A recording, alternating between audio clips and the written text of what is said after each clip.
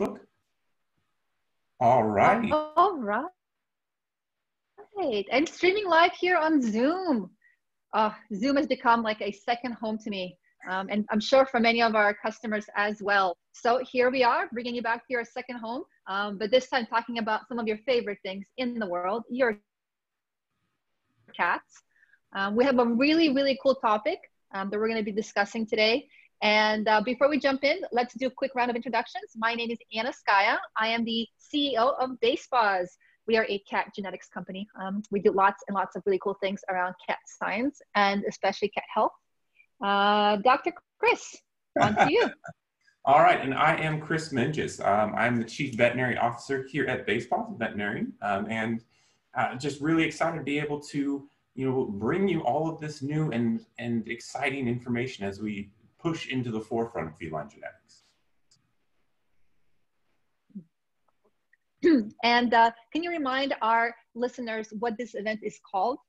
Oh, of course. This is Cats and Quarantinis. Cats and Quarantinis is the natural name of it. And Anna is winning the race here. I'm raising my glass because a quarantini is what we have. It's just one of the fallouts of being in quarantine is once in a while you reach for a glass of, in my case, a wine. It is 5 o'clock here in Los Angeles. What time is it over there, Chris? It's 7 o'clock. Okay, and what are you drinking there at 7 o'clock? It's some very, very exciting water right now. I know from this, I'm making sure that I have to complete my water consumption for the day. Absolutely. Give yourself some goals. Put yourself on a routine while you're here in quarantine.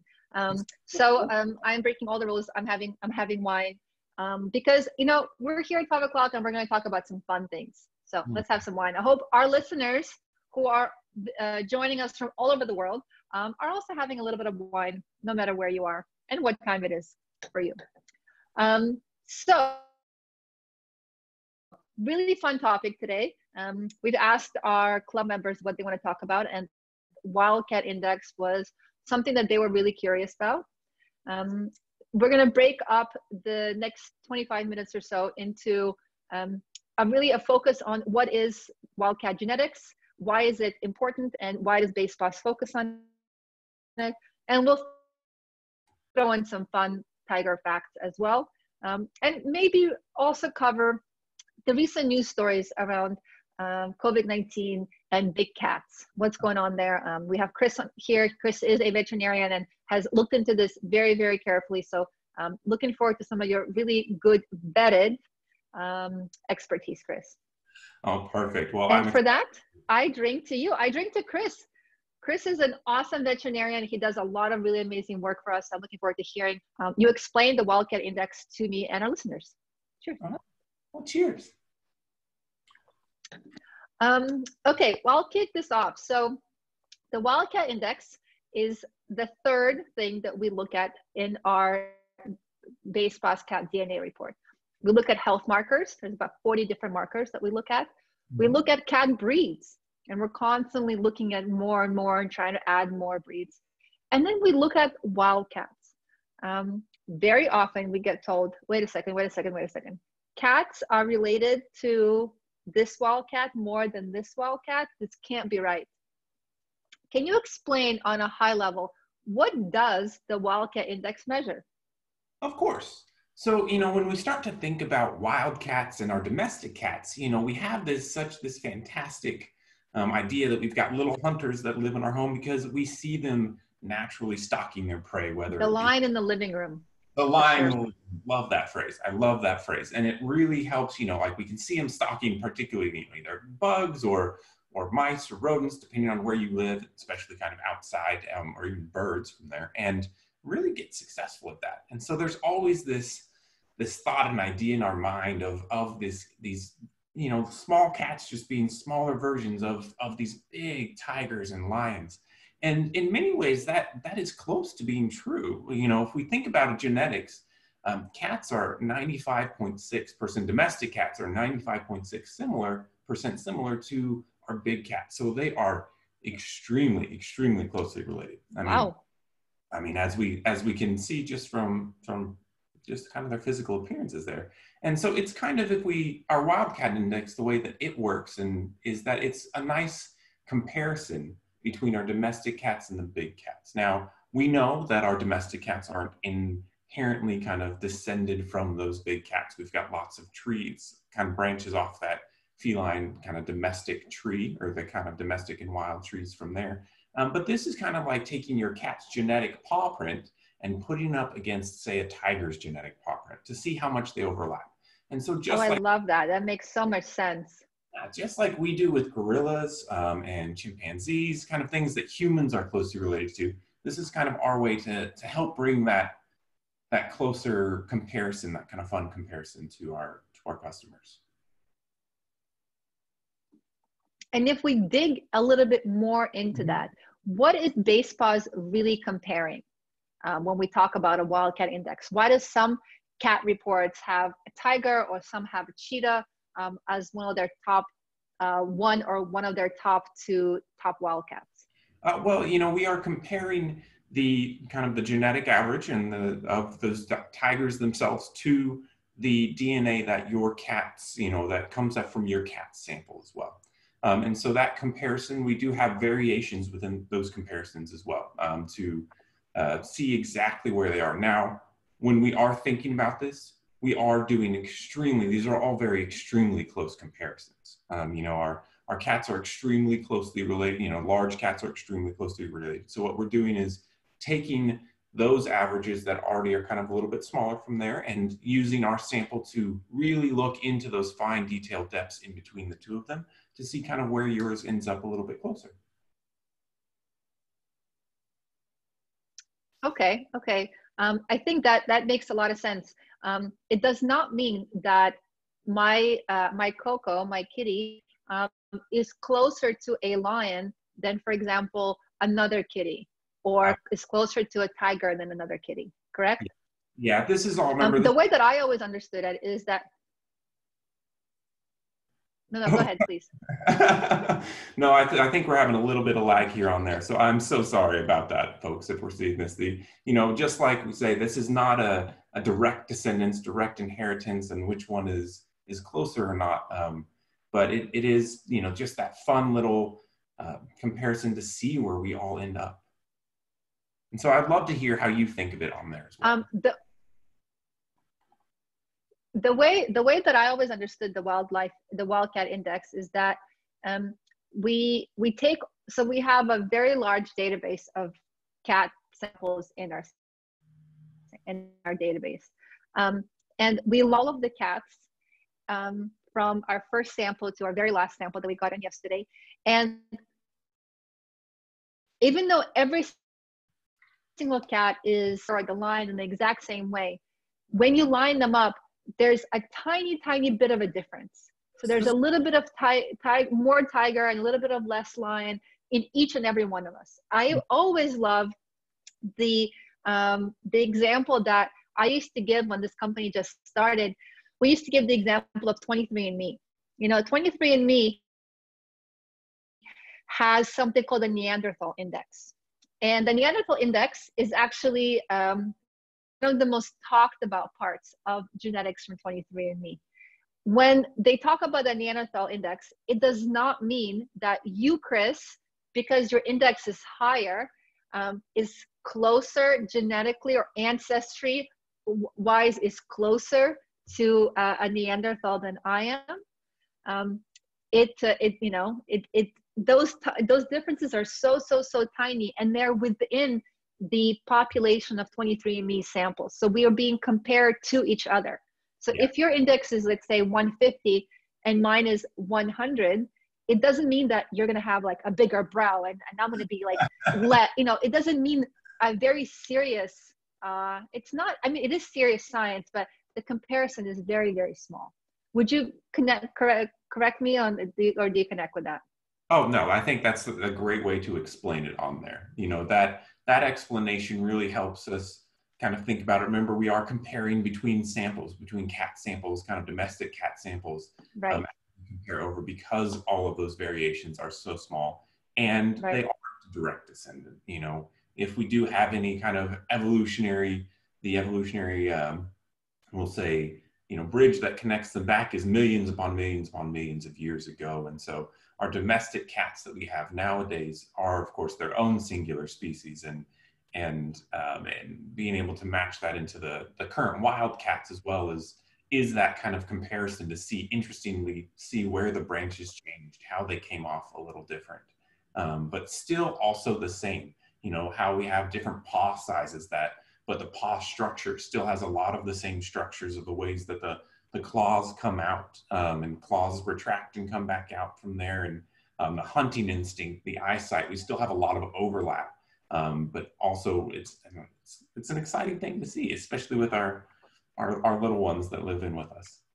And you said 96%, so very, very similar. I imagine, like, our listeners, like, imagine your cat is 96% similar to a wildcat.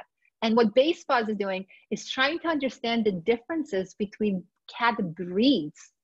Like, we're delivering reports to you that say your cat is more a Russian blue than a Maine Coon. The difference between those two breeds genetically is so small, because the difference between a cat and a wildcat is quite small too, 4%, not a lot. Just imagine how difficult that science is and how precise that science has to be to distinguish between cat breeds with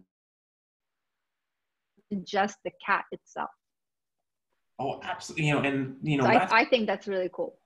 It's so exciting to be able to look at, when we start to think about cat breeds, and many of them are pretty young, and with a lot of them coming into being within about the last 50 to 75 years.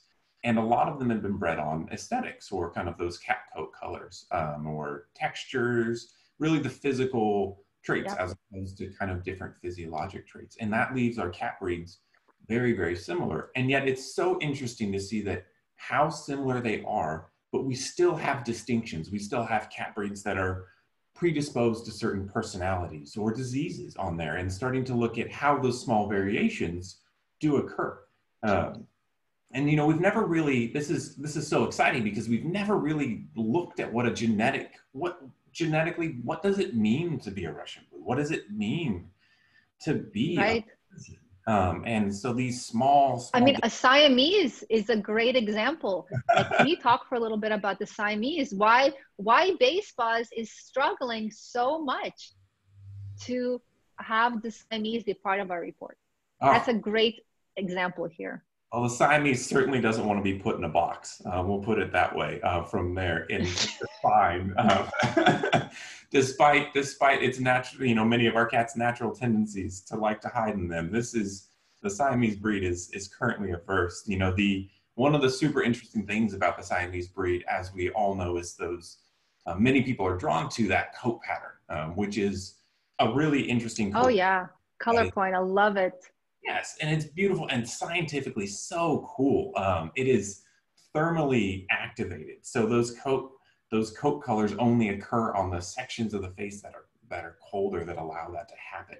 But it's technically a form of albinism in there, and so it drew. I did not know that. That is so cool.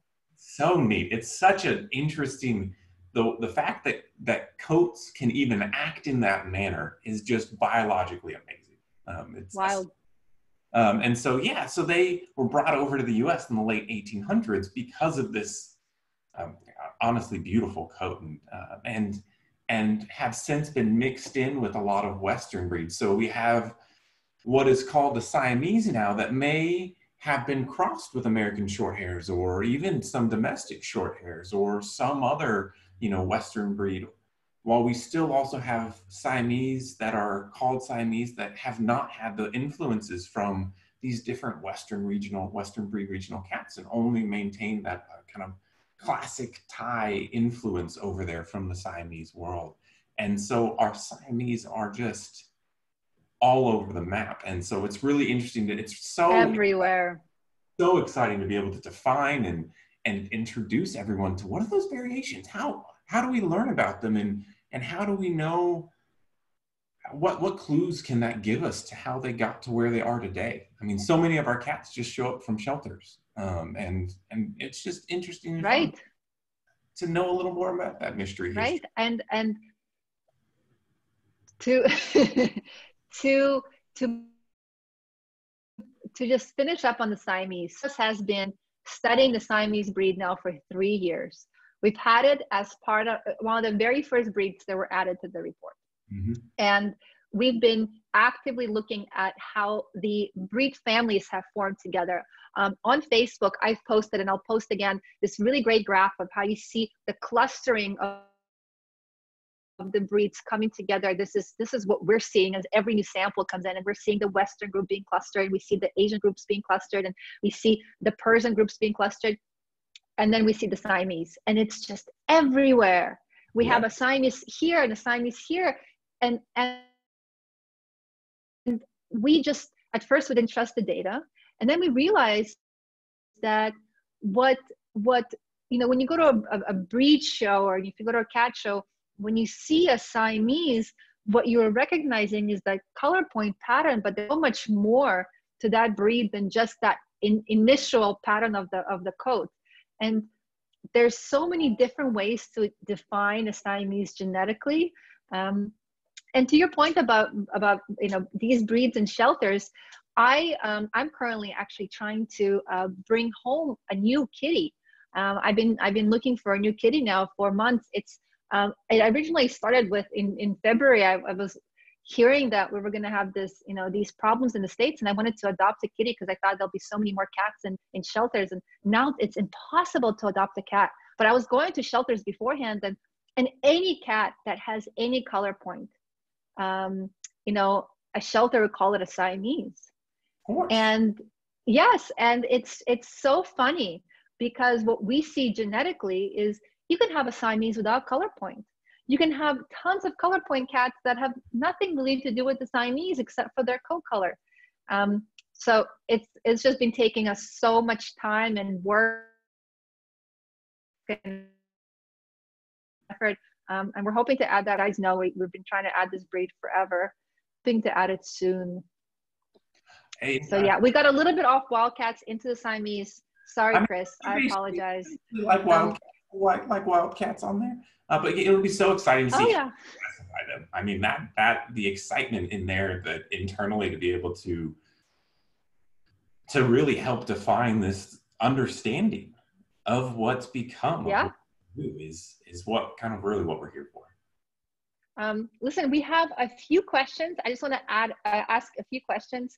First question is, will we be adding more wildcats to our Wildcat Index?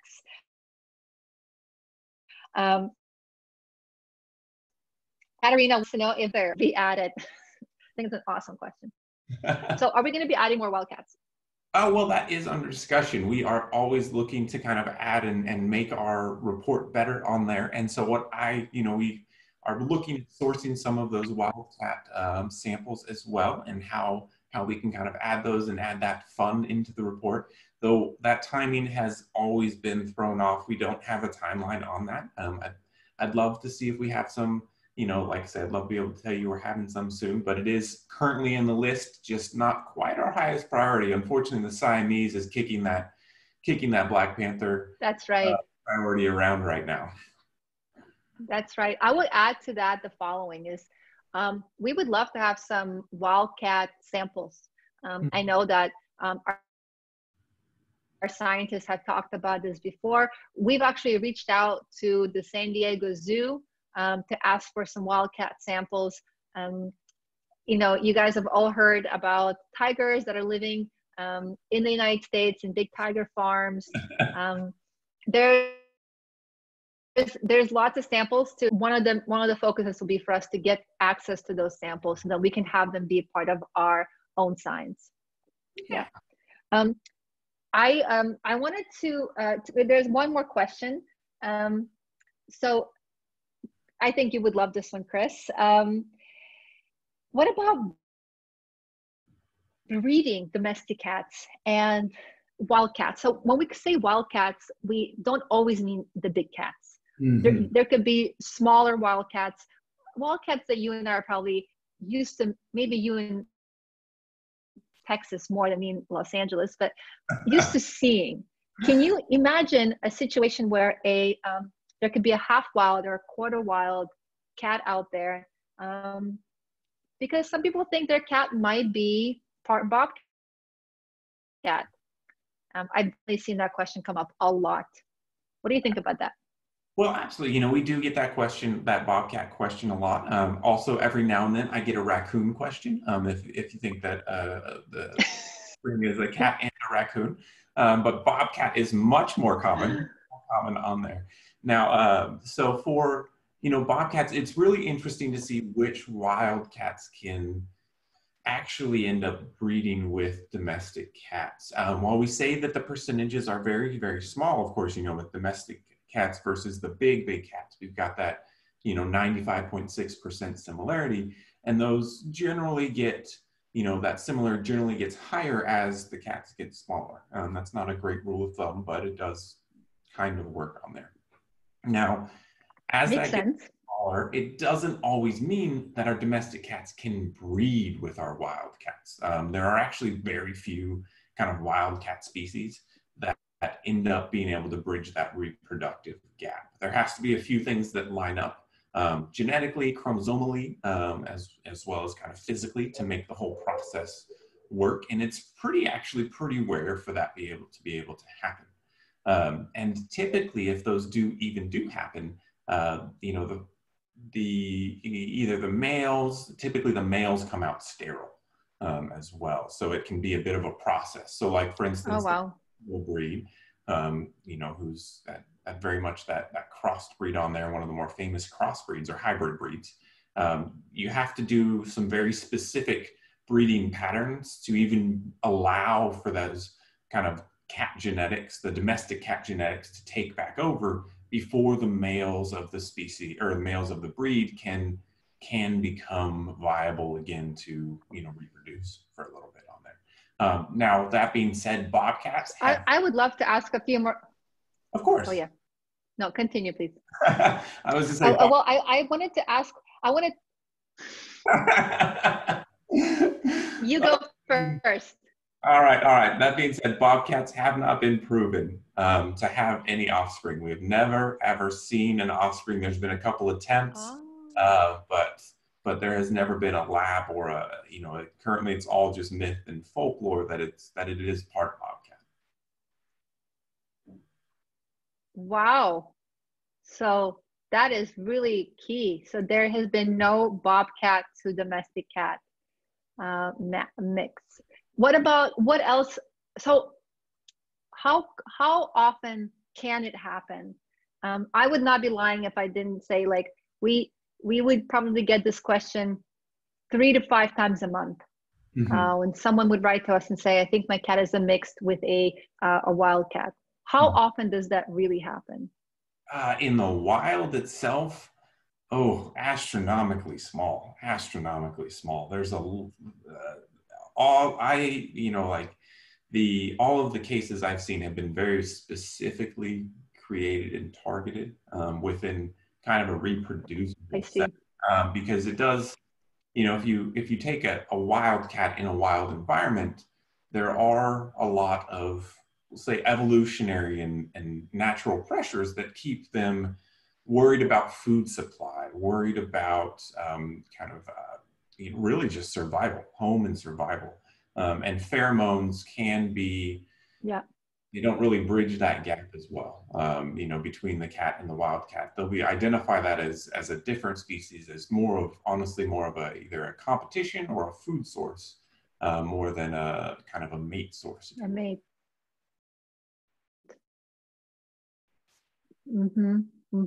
So interesting.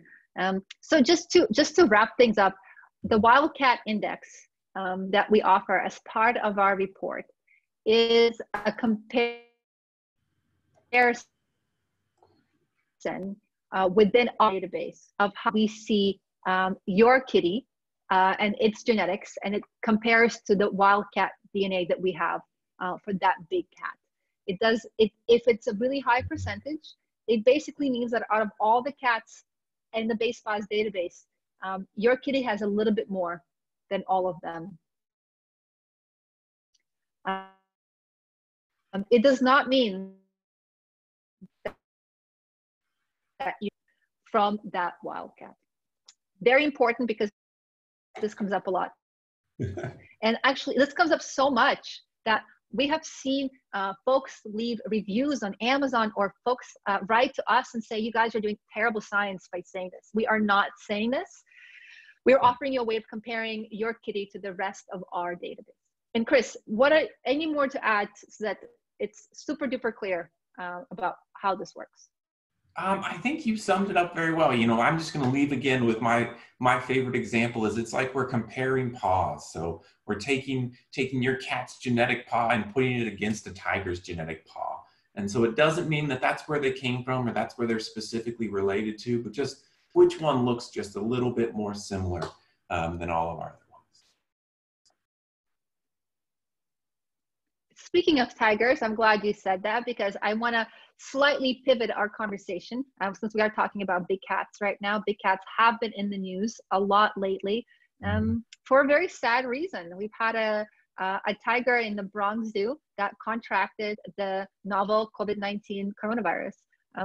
We actually have just today published a blog on our page summing up everything we know about this particular coronavirus, other coronaviruses, and cats. We'd like to think of ourselves as a vetted source of information for this type of stuff, because we have folks like Chris that do nothing but understand and write and communicate with X and communicate it back to you guys and us. So I would love to just get your thoughts on big cats, viruses, and maybe this particular story.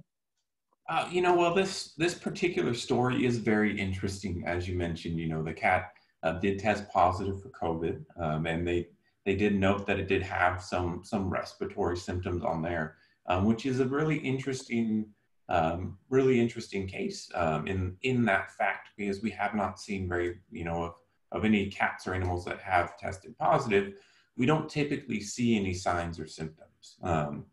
And so this is, you know, still a case that is being followed up on there. They're not quite sure where the cat may have gotten it from. Now, that being said, of course, New York is very much a hotbed of COVID activity right now. And so, as we know, there's a lot of asymptomatic carriers and spread that still goes along. So, you know, unfortunately, it wouldn't surprise me if that was simply one of the cases that ended up moving from there. You know, but it is always something that we want to issue and watch. You know, I'm really excited to see that the CDC very early on issued some great pet guidance, so that if you were sick, you know, if possible, go ahead and self-isolate from your pets. Now, that being said, if you can't self-isolate from them, you know, we haven't, even in our domestic cats, we still haven't seen any record of signs of actually getting sick from being, you know, exposed to a human with the virus. And so, you know, of course, we don't want you to, if you do get sick and you don't have anyone to care for your cats, still care for your cats, take care of them. You know, there's no advocation that we have to worry about a cycle at this point in time happening. Yeah. To you, I just want to emphasize that we have not heard of any domestic cats in the States that have caught the virus from their owners, which is great.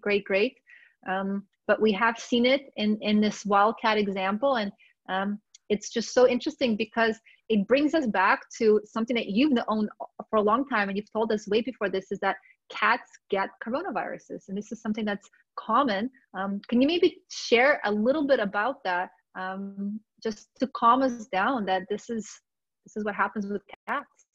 Well, you know, cats are very similar to humans in a genetic perspective. It's not 95.6%. It's in the low 90%. That's similarity to humans. And when we think about that, that's not just physical. It's not just how our bodies look. It also kind of goes into how our bodies function. Now, you mentioned cats get coronavirus. One of the things I do want to mention, like we always mention, is that coronavirus is actually a big family term. There are lots and lots of coronaviruses that have existed before COVID and will continue to exist afterwards. And so with the main one that we know about in cats or kind of experienced in cat is called feline enteric coronavirus, which can end up causing FIP.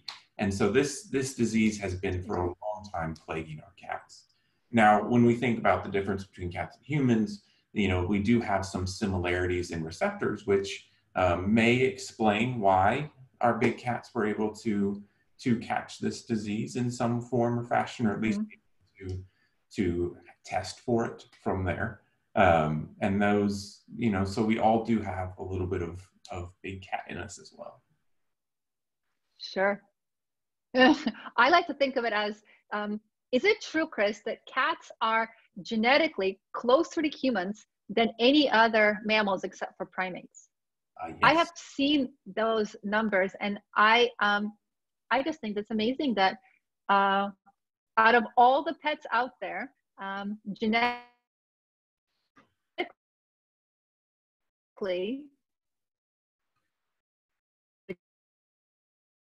we always better than more than pigs, more than dogs.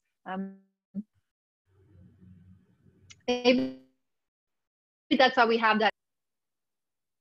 Chris, are you still there? Hello? Oh yeah. A little bit okay, there. Good. Cut out a little bit there. Sorry about that. I was catching. Oh, I'm so sorry. I'm so sorry. Yes, we are. Well, listen, I don't want to have any more technical difficulties. I'm sorry. Too much. There's too much Zoom in the world right now. Everyone's zooming away. It's happy hour quarantine. I hope they're quarantining like we are. So maybe we'll wrap things up. We'll have this video posted on Facebook. We will be sending it out to all of you that have questions about the Wildcat Index and why it works and how it works. And I think it'll be good if you have a glass of wine as you watch us. So Chris, thank you so much for everything. Well, thank you. Thank you. And Okay. Cheers. Have a great evening.